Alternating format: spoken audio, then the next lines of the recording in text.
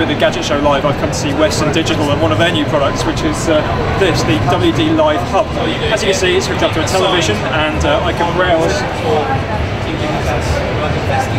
through my music, videos, photo files, and show them on the television.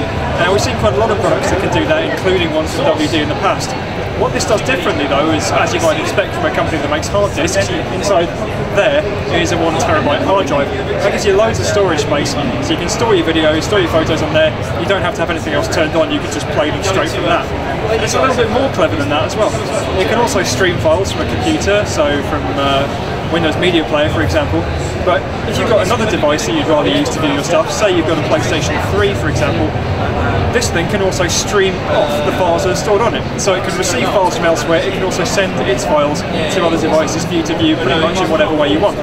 USB ports on it, so if you want to get files from your camera or from a USB memory key, plug it in.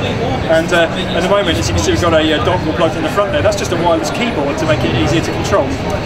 WD Live Hub is available now, and it costs about 160 quid.